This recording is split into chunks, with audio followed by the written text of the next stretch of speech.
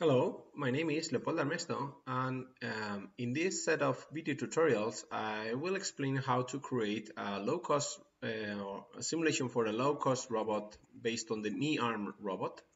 It's a parallelogram robot, as you can see here, and we have several goals, long-term goals for this set of video tutorials. But the short-term goal, I will show you right now a demo how it works for the individual joint control. But in long term, we have also more tutorials like computing the inverse kinematics, computer the workspace of the robot, and more.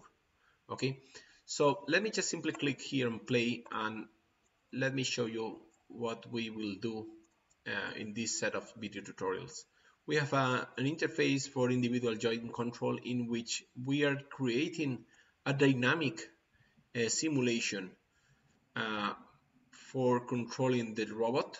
As you can see here, it has 3 joints and one more for one motor for the gripper, and that's how it works. And then we have also the possibility to open and close the gripper, as you can see.